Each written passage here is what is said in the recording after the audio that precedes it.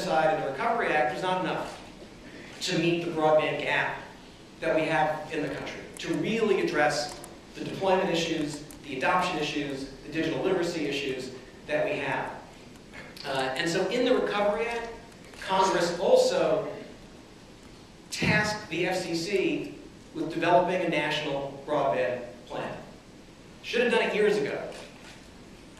But Congress did it, the President signed it, and the FCC worked very hard to develop a national broadband plan that we released just a few months ago in March. It's an ambitious strategy to promote U.S. leadership and ensure that every American can enjoy the benefits of broadband. The plan lays out goals for the country, goals around pursuing 1 gigabit anchor institution that's publicly available in every community in the country, 100 megabits to 100 million households by 2020, taking our adoption rate from 65%, 66% to 90% in the next 10 years, which, by the way, would be a faster curve than we have for telephone service in the country. Some people thought these goals were just way too ambitious.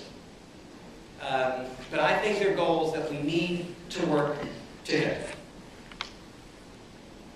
Now, the plan has a series of concrete recommendations on infrastructure deployment, adoption, the development of a whole series of innovative solutions to national challenges. Let me touch on a few of them here. We'll probably come back to others during our session. Let me start with something that we all know is increasingly important to our mobile ecosystem, and that is mobile broadband. You know, the farmer who cares about broadband, well, they want broadband when they're at a desk, but they also want and need broadband when they're on a tractor in a field. We have the opportunity to lead the world in mobile broadband innovation.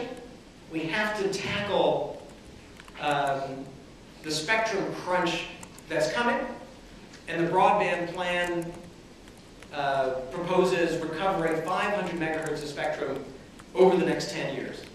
It's important that we tackle these spectrum issues so that we lead the world in mobile broadband innovation.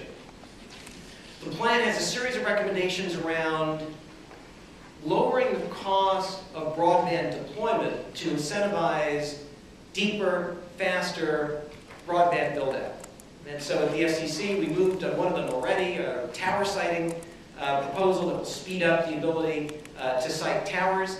The plan recommends, and we weren't shy about borrowing good ideas, but the plan recommends that we move forward on the idea that Senator Klobuchar has introduced in Congress, dig once. If we're digging up a road anywhere in the country, in a world where we know that some of the biggest costs employing broadband is the build-out itself, we've got to lay the conduits, we've got to lay the fiber at the same time.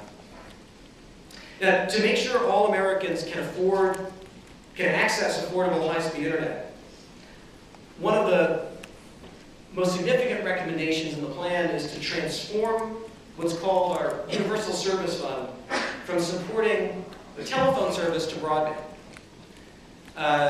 So this is something that may be not that familiar to people who are growing increasingly interested in broadband, but we have a program in the United States. It's called the Universal Service Fund. It's about $8 billion a year.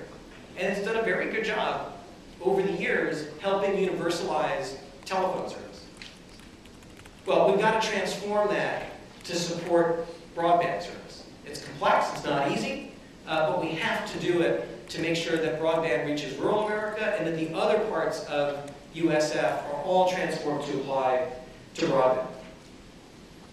To ensure that all Americans have access to 21st century healthcare, the National Broadband Plan recommends, and we have started to move on, transforming what had been a pilot program to connect rural hospitals, clinics, family doctors to broadband.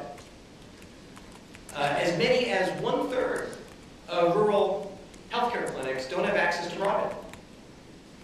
And so to get the benefits of broadband in healthcare, they just can't do it.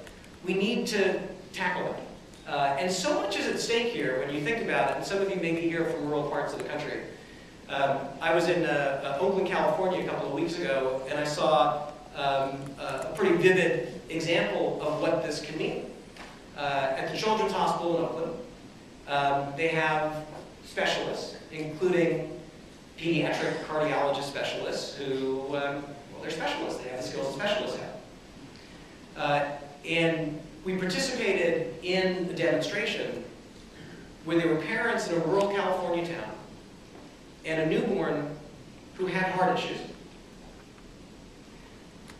and was in a hospital where where they didn't have the kind of cardiac specialists who could treat this infant. Now we can imagine the parents driving the infant back and forth for 3 or 4 hours. Or we can imagine a world where we saw what I saw, which is they took the echocardiogram, kind of the ultrasound of the baby's heart, in a rural town. And the specialist in Oakland was able to read it on the screen and provide the kind of medical assistance that you would want. I've seen this with infants. There's a disease that causes blindness in newborns that's treatable. If doctors who are the specialists have to travel around, as they do now, to lots of different hospitals, there's just a limit to how many infants they can see, diagnose, and treat. Well, with broadband, and I've seen a demonstration of this, the doctor can stay back in his or her hospital, and with broadband and the right devices, they can diagnose the infant remotely. I've seen places where cancer patients, chemotherapy patients, instead of having to travel back and forth over a 6-month period where they might need 12 chemotherapy treatments, back and forth 3 or 4 hours, 12 times. I saw one hospital where they've started to have the patient travel just once at the beginning, once at the end, and the chemotherapy is administered remotely in between with a local medical technician and a remote cancer specialist providing guidance remotely. You look at these things, and I suspect that you think what I think, which is these examples, which are now the exception, should be the rule in the United States. And that's what we're trying to achieve with our broadband plan. Education, I'll mention that briefly.